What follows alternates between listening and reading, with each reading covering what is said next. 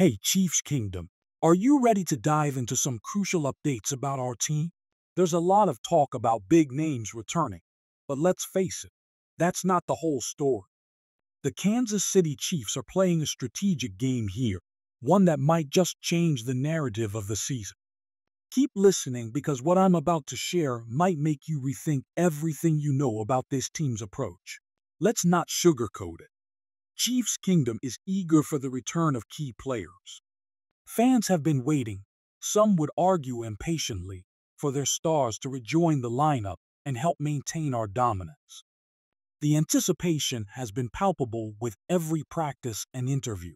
Yet here we are, facing another week without pivotal players. So what's the game plan? What do you do when you sit on top of the league, boasting one of the best records while the playoff race heats up? The answer might surprise you. The Chiefs aren't rushing players back into action. Nope, they're being calculated and smart, which is exactly what we're witnessing in Kansas City right now. If you thought the Chiefs would stride into Week 12 with their entire roster intact, think again. Head coach Andy Reid confirmed that both Isaiah Pacheco and Charles Omenihu will remain sidelined for another week. Now, before you panic, know this. Both players have been practicing. Pacheco, the powerhouse running back who has been the heart of our ground game for the past 2 seasons, is back at practice, but the Chiefs aren't rushing him back just yet.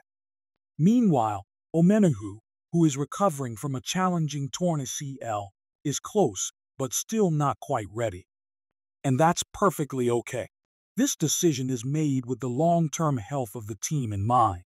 It's not about Week 12, it's about ensuring these key players are primed for when it really matters. Picture this. If the Chiefs rushed these guys back too soon and faced further injury or struggles, the consequences would be catastrophic.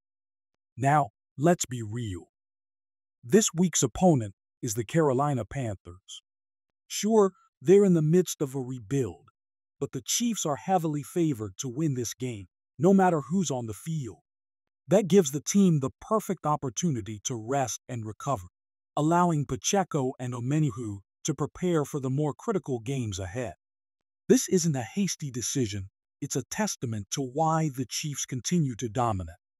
They don't panic, they don't overreact, and they maintain their focus on long-term success. Despite missing these two players, the Chiefs boast an impressive 9-1 record and are still pushing towards something much bigger than the regular season, preparing for playoffs. While some fans may worry about how the team will perform without Pacheco and Omenihu, let's not forget, the Chiefs have depth. They're not running around in a panic. Enter Kareem Hunt, a name familiar to NFL fans, as he steps in alongside rising star Carson Steele in the backfield. Together, they're more than capable of keeping our ground game alive. And what about the defense? Yes, losing Omenihu is tough. He's a top-notch edge rusher, and we all know how crucial that pass rush is. But once again, the Chiefs are equipped with depth. Chris Jones can pressure opposing quarterbacks, and our linebackers and secondary are ready to step up as needed. The defense is solid and won't crumble under pressure. The Chiefs thrive on adversity. They aren't just relying on a handful of stars, they've built a winning culture with a talented roster and brilliant coaching. This is what sets them apart. As we sit back and analyze the Chiefs' situation, think about the bigger picture. They have the best record in the AFC, and they're smartly playing the long game. Remember, the NFL is unforgiving.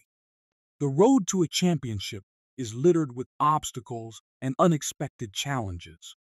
But the Chiefs, under the leadership of Andy Reid, know how to manage their resources wisely and wait for the right moments to strike. So, while it's unfortunate that we won't see Pacheco and Omenihu on the field this week, it's not the end of the world. The Chiefs have a plan in place, one that's been in the works all season long. They've cultivated talent and built a team that can perform no matter who's on the field. Kareem Hunt and Carson Steele will step up, and though they aren't Pacheco, they bring their own strengths. Plus, one of the most dynamic quarterbacks in the game is ready to unleash some serious firepower to our playmakers. Now, I can hear some of you wondering, what if the Chiefs get caught sleeping and underestimate the Panthers? But let's not kid ourselves.